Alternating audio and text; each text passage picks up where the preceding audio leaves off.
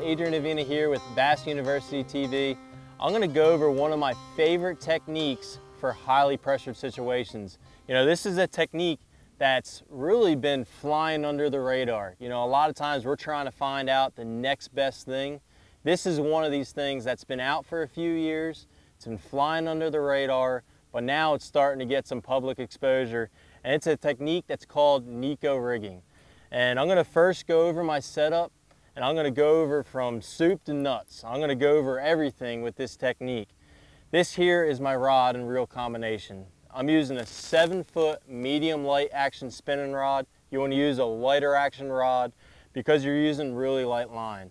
This here is 6-pound trilene 100% fluorocarbon. Depending on the structure I'm fishing it around, I'll bump it up a little bit, but I never use more than 10. Always stay real light line. You know, a lot of guys, they'll use braid to fluorocarbon. 95% of my spinning rods, whenever I'm out spinning rod fishing, it'll be braid to fluorocarbon. This is one of those unique applications that, because it's so finesse, a lot of times you're fishing a little bit deeper. I use straight fluorocarbon, so it's very finesse. And man, I just can't tell you how much I like this application. But small spinning reel, this is a Revo STX 20 size, but just a real light rod. That's what you want. You want something that you're going to really be able to detect those bites, because a lot of times, you know, those fish, whenever they grab the worm, they may just be swimming off with it. It might feel like a leave, it might feel like a wet sock, but a lot of times you can hardly feel that bite. And what I do a lot of times when I get that bite, the fish starts swimming off. I never want to set the hook the same direction. So here I'm going to grab, this is one that I throw the most, and it's actually a 1/64 ounce. I'm going to get ahead and I'm going to bite just a really small portion off the top, the fat end of that worm, and I'm going to insert this nail weight right through the head of that soft plastic. Get ahead and insert it into that worm.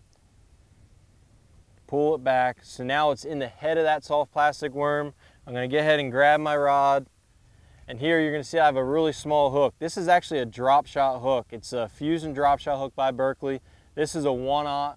I throw the 1/0 on the 6-inch worms, and I throw a number 1 on the 4 to 5-inch worms. But now this is the important part. So I have the straight tail worm, and you want to favor the fat end of the worm. But one important thing here, instead of just rigging it directly through the middle of the worm, you want to favor.